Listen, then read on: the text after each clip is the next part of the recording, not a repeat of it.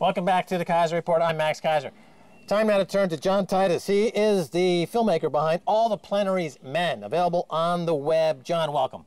Thank you, Max. Good to be here. I want to just mention an opening statement here in the film and then break it down for us. It says, and you point out here, this is from the transcript of the film, when you don't see the hard evidence that you're missing is that cabinet members carried out treasonous orders from overseas to help a criminal cartel wage an all-out war on Americans. Of course, this refers back to the HSBC 2012 incident. So let's break this down. Give us a broader, just a quick, down and dirty, what's the big event here?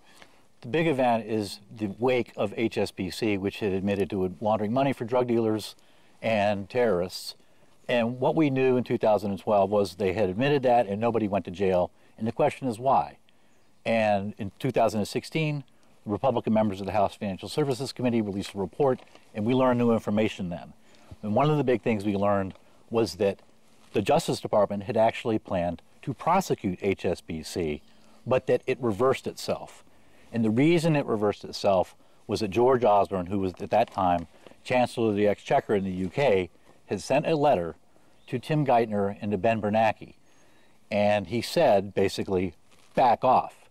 And then from that point on, Eric Holder, who was the Attorney General at the time, basically backed down, and not only backed down, but then entered into, ultimately, a deferred prosecution agreement in which any number of immunities were granted to HSBC. And those immunities are quite serious because even the sitting president of the United States legally does not enjoy the immunities that HSBC was granted in a deferred prosecution agreement. This is incredibly important that during these days of terrorism and the rise of terrorism, especially in the United Kingdom and in London, where folks are asking themselves, why do we have all this terrorist activity suddenly? And there's a direct link to the banks. And there's a direct link to HSBC because they were directly involved in financing terrorism. And yet, the letter that you referred to, here it is, here's a copy. It's available online. It's dated September 10th of 2012. It's to Ben Bernanke, the chairman of the Federal Reserve System. It's from George Osborne.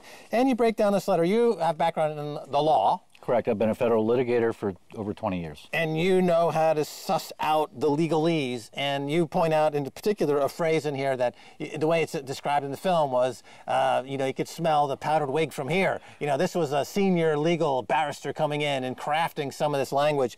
Can you just touch on this briefly? Sure. The letter is, it sounds like Osborne for multiple paragraphs. And then all of a sudden in the middle of the letter, there appear two very, very curious statements.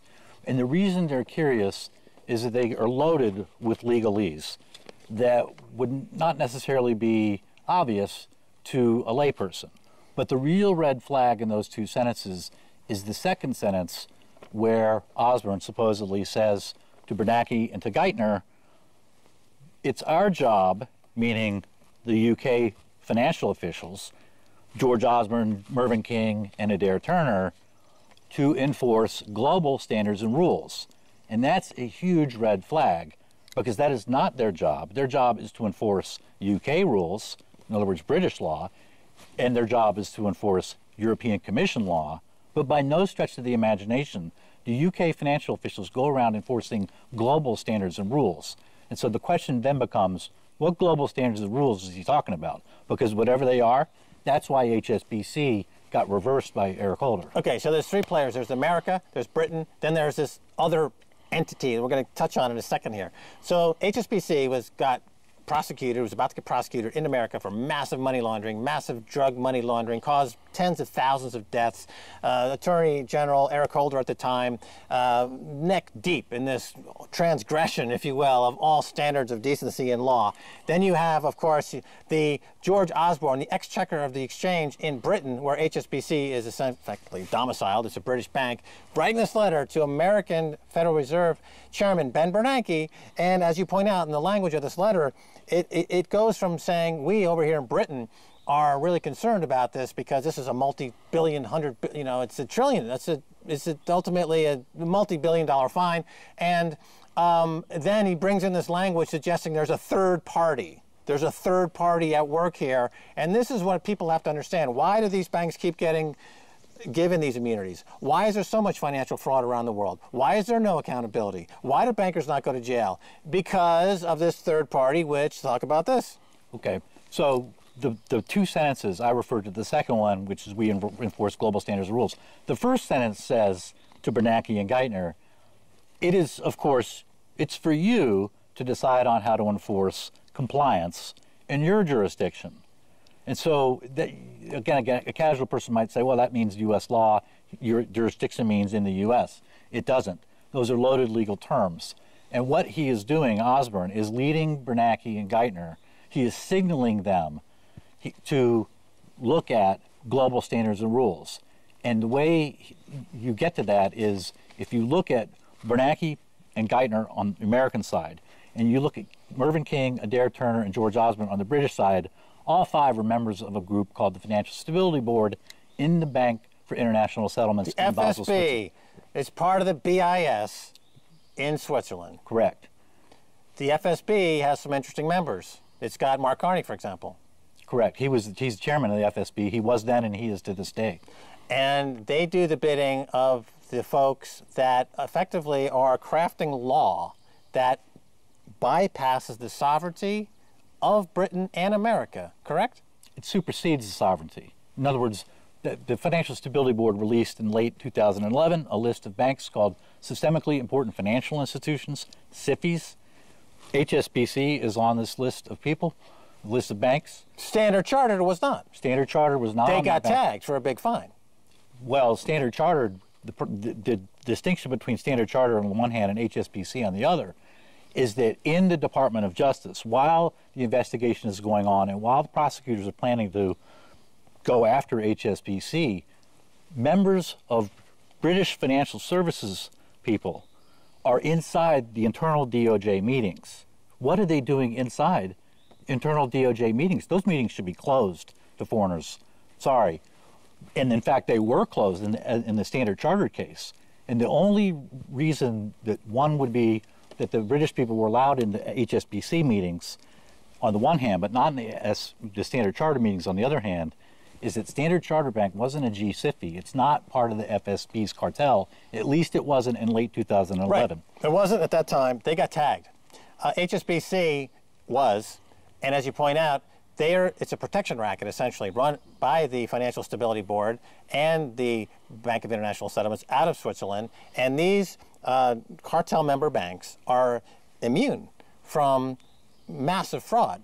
And this is quite clear in this smoking gun letter. You say in the film that on this date in 2012 is the date America dies. I don't think I quite said that. No? I think the day America died was October 3rd, 2008, but anyway. But the sentiment there is effectively, my point is that, and I paraphrase, my point is that you've got a supernatural organization that is running roughshod over all these individual countries to protect these banks. Correct. In other words, there are immunities that, in other words, global standards and rules refers to immunities within the Bank for International Settlements. And they're written out. And those immunities have been in place for the BIS to protect BIS officials. And they've been in place for decades. But now they've been improperly extended to the SIFIs. And that's the problem. And you can look at case by case by case, including HSBC, including cases after HSBC, where those SIFIs enjoy immunities in that agreement. That agreement is not American law at all. Why are these immunities being enforced? Right. And so what the film shows, for example, is that the DOJ doesn't really have subpoena power over the SIFIs. The SIFIs can pick and choose what documents to disclose to the Justice Department on the one hand, but even the sitting president can't do that, which we know from the Nixon episode. Nixon tried to pick and choose his documents, and he was shot down by the Supreme Court. So explain to me why it is that these criminal banks in the cartel can pick and choose what to disclose in the way of documents to the DOJ. Right. And the DOJ frankly admits this flat out. Sally Yates admitted this flat out in September of 2015. Yeah, they're allowed to pick and choose what documents to disclose. So the immunities we're talking about are, there's a few. There's a few. Okay, one immunity is the immunity of banks as corporations. That's number one. Number two is immunity of bank officials.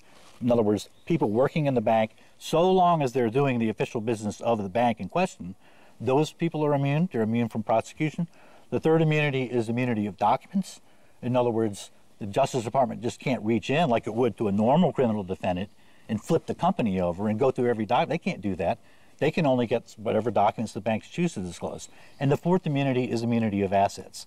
And you say, well, HSBC was fined $1.92 billion, as the film shows. That wasn't a fine at all. That was not a fine. It was negotiated by HSBC, and it was lower than the fine should have been, because they just choose whatever they want to disclose to the bank, to the DOJ. Right, and they, of course, it was just the whole idea of a deferred prosecution in itself sounds ludicrous in terms of any kind of legal standard, right? Well, have you ever seen in cases of recidivism where a bank goes back and commits crimes again, like HSBC or like UBS? Have you ever seen a deferred prosecution torn up and people prosecuted? No. It's just a way to kick the can down the road and placate the public. Again, the magnitude of this is quite stunning, because this bank was caught laundering money for terrorists, and drug money, launderers, and they are repeat offenders, as you point out. They never seem to get the point that maybe they should stop being criminals, and it's spread throughout the entire industry. Every single bank now looks to them and say, we want to grow up and be like HSBC, where we have immunity from the law, we can launder money at will, we have no accountability, and that's our goal in life, and we want to pay ourselves huge bonuses. So, but I obviously, with this, it's amazing, maybe comment briefly on this, is that here you have a territory, London, and the city of London, which is host to predatory financial terrorists. And now, Aramco, Saudi Arabia, they're going to float a multi-billion-dollar offering value the company $2 trillion for the Wahhabists in Saudi Arabia. And they're going to float it through London. It's not like a slap in the face to the victims of the London bomb terrorism, the Westminster bomb terrorism, the Manchester terrorism. I mean, here's all the evidence right here. Here's the report. It's all available online. You can download this stuff online. I mean, this is a direct link. I mean, isn't it kind of like, not to be inelegant, but peeing in the face of the victims? It's way worse than that. It's way worse, because if you look at the power that the cartel banks now have, William Blackstone was the one who came along in 1765, and in the Commentaries of England, he said, the king can do no wrong.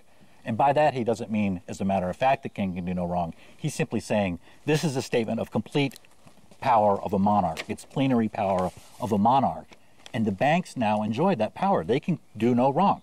Literally, they can do no wrong. They can commit crimes with total impunity, which makes them legally more powerful than the government. So in other words, the sovereign in the U.S. is supposed to be we the people. First three words in the Constitution, right? It's not we the people. The sovereign authority in the U.S., the sovereign power of the U.S. is a criminal global banking cartel, period, full stop. John, we got to cut off there. Thanks for being on the Keiser Report. Thank you. All right, that's been the show. Thanks for watching. I'm Max Keiser. My guest today was John Titus. He's the filmmaker behind all the Plenary's Men, available online. If you want to reach us on Twitter, it's Keiser Report. Until next time, bye, y'all.